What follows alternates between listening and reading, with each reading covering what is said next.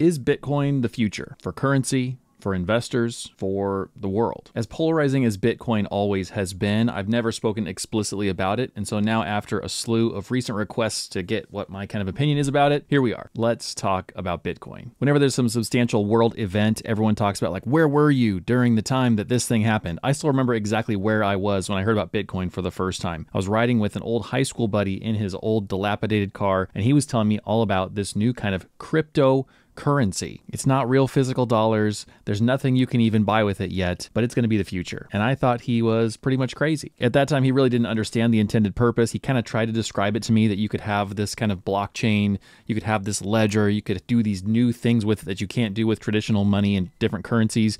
But it didn't make sense to me at the time. I want to say that was 2010 when I first heard about crypto, when I first heard about Bitcoin specifically. And so it was very, very early on. Over the next few years after that, the price of Bitcoin continued to go up. And a few of those really early adopters were like, geniuses retroactively, because what started with a few bucks or what that one guy spent buying pizza ended up being fortunes. Then in 2014 and 2015, it seemed like the logic had actually won out and the price of Bitcoin completely fell. Huge fall off. Tons of people lost a bunch of money. And it seemed like, well, come on, guys, like, this isn't a currency anybody can use. We're just speculating on the value of it. This is what was bound to happen, right? But then the price just jumped right back up again because there was more speculation, and this whole crypto boom happened around all these new kinds of coins and new ways that you could use crypto. NFTs came out. Every influencer, it seemed like, had their own either NFT or their own crypto coin coming out, and it was going to be the future and everyone's going to make a lot of money. There was a whole nother renewed gold rush. And throughout that whole phase, it still didn't make sense to me. Why would you own this currency that you cannot use, that just recently had fallen to basically zero compared to where it was? So why would you jump back into something that's so volatile, that goes up and down, huge swings every single day? It just didn't make sense to me. In the meantime, we're investing in index funds. We're using a 401k. We're putting a down payment on a house. We're doing these very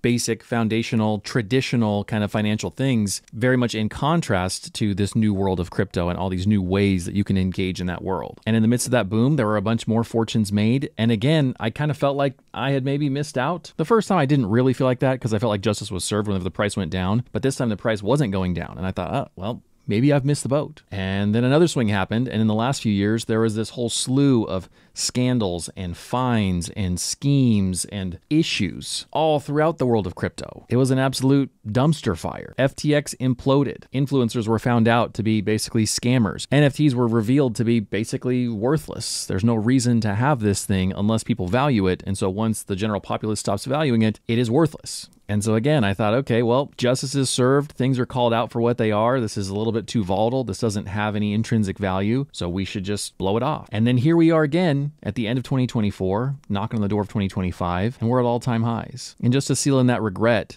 if I had put $10,000 into Bitcoin at that first moment that I heard about it, we'll call it 2010. That would have been hard to do because I would have had to steal $10,000 from someone because I didn't have that money. I didn't even have $1,000 at that time. But in theory, if somehow you could have done that, what would that be equal to today? How might that have changed my life? At the time, a single Bitcoin was about a penny, so $0.01. Now, a single Bitcoin is over $93,000. So if I'd have put $10,000 into it, that would mean that I would have had 1 million Bitcoins. And so 1 million Bitcoins times $94,000 per Bitcoin equals almost $94 billion with a B, not million. Not enough to be, a normal rich person, enough to be somewhere around the top 20 richest person in the world alive today. Almost a 100 billionaire. And even if I had put $1 into Bitcoin at that point, it'd be worth $9.4 million, something like that. I'd be retired. I'd be shopping for a new 911 ST. $1 would have completely changed my life. I think that kind of math is stupid because none of us have a time machine. We can't go back and fix our regret. We can't go back with hindsight and fix anything.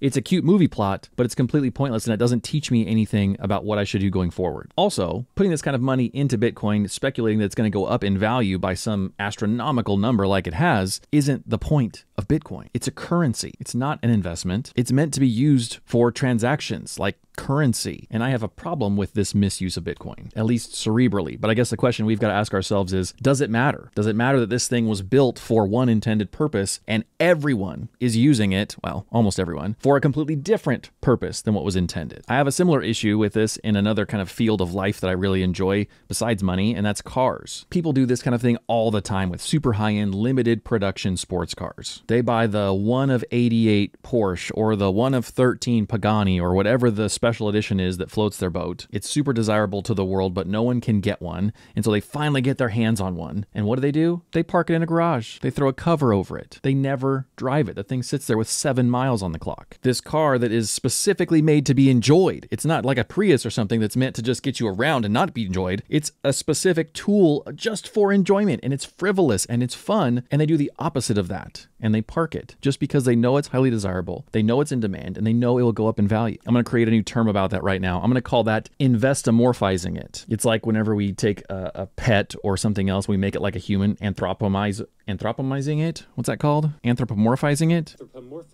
Anthropomorphize. It's like we do that with something that's not meant to be an investment, and yet we put the characteristics of an investment over top of it, treating it like an investment, acting like it is, whether or not it's really built to do that thing. 2 other problems that I have with Bitcoin. Number 1, getting Bitcoin in a secure way, keeping it in a secure way, and then somehow either using it or turning it back into money, again, in a secure way. The security of various different crypto systems and the longevity of different companies who are involved in crypto don't necessarily have the best track record. I don't want a significant chunk of my net worth to be in jeopardy in that way and unknown of what's going to happen to it or who might have access to it. The next problem I have with Bitcoin is the nature of what it means to be a cryptocurrency. Whenever you have something like Bitcoin that exists digitally, it allows for a level of anonymity way far and above any kind of normal fiat currency. And what does that mean? Humans are going to be humans, right? We're going to take advantage of areas where we can find an advantage. And that means that this is a favorite kind of financial vehicle for criminals. If you're a criminal, what do you use to finance your scam? You're calling people up on the phone, you're tricking them into sending you money. You're going to get that into Bitcoin because then you know you can run away with it and no one can follow your tracks. Criminals from basic telephone scammers all the way up to drug and human traffickers love cryptocurrency for this reason. So the misuse of Bitcoin, the criminal intent, the lack of security, all of these things are problems, things I don't like. But what about the elephant in the room? It's a really big elephant, a $93,000 per Bitcoin elephant. What about the performance of this crypto? What about there only being a limited number of coins that will ever be produced,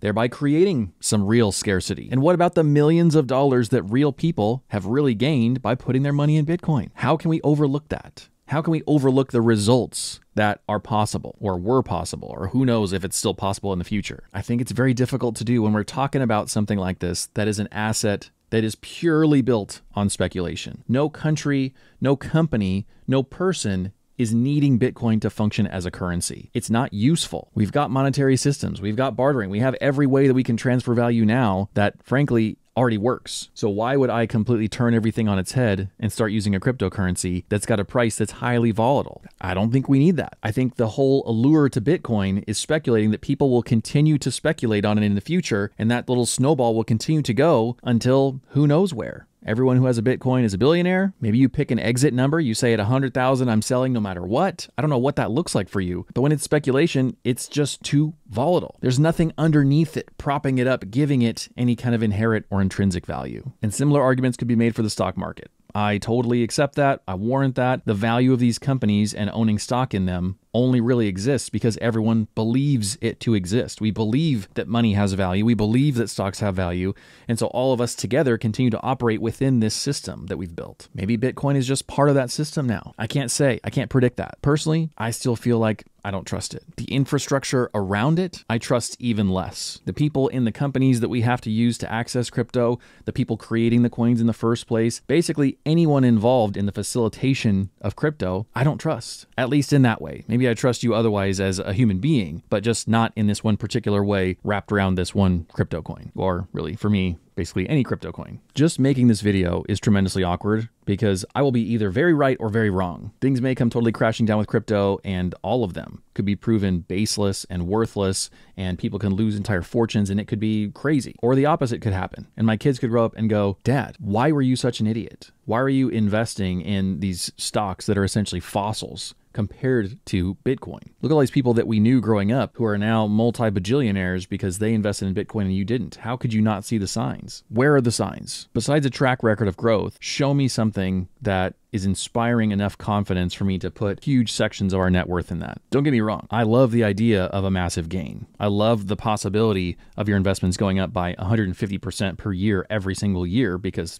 That's ridiculous. That's amazing. It'd be like if you said I could go to the gym once a year on January 1st and I'd be ripped the whole year long. It's like, this is surreal. This is almost too good to be true. But if somehow it works, like, why not? Let's all do that. But for me, financially, to tie that back to what it looks like to invest in Bitcoin, it just kind of feels like, well, if it's that exercise proposition of you go exercise once on January 1st and you're ripped for the whole year, or maybe you die. If that's the like toss up, you know, if it's 50-50, ripped or die, it's not worth it to me. Like, I will continue to grow my dad bod. And that's also the secret comment word for today, dad bod. I don't know exactly how to calculate the risk that's involved in Bitcoin because there are so many unknowns around it and so many different kinds of risk. It's not just price volatility risk. It's all those risks that sketch me out around what it means to own crypto. If you could somehow calculate that and subtract that out of the growth and judge that against something that's a lot more established that we have reason to believe will continue to grow, I think that'd be a really interesting kind of discussion, but I'm not the person who can do that. For me, I've got to do what I always recommend, which is do what helps you sleep at night. If you would kick yourself for the rest of your life and regret not putting $100 into Bitcoin, you do you. It's your life and your money. But if owning something like that that's so volatile makes you check your phone 6 times a day to see what's happening with it because you put your life savings into it and now everything's crazy, maybe that's not actually a quality of life improvement for you. Even if it makes you 100 grand or something amazing, if it takes away your quality of life, maybe it's not worth it. I fear this video not aging well. I fear the perspective not aging well, but not enough to rip all of our investments out of the stock market. So it is what it is. As always, watch out for comment bot, scammer, crazy people, especially on this video, especially if anybody on social media claims they have some expert trader who's getting them amazing returns and all you have to do is send them Bitcoin. Crypto is a really easy way for scammers to make away with your money. Once they get it, they're gone. You're not getting it back. So don't trust the comments.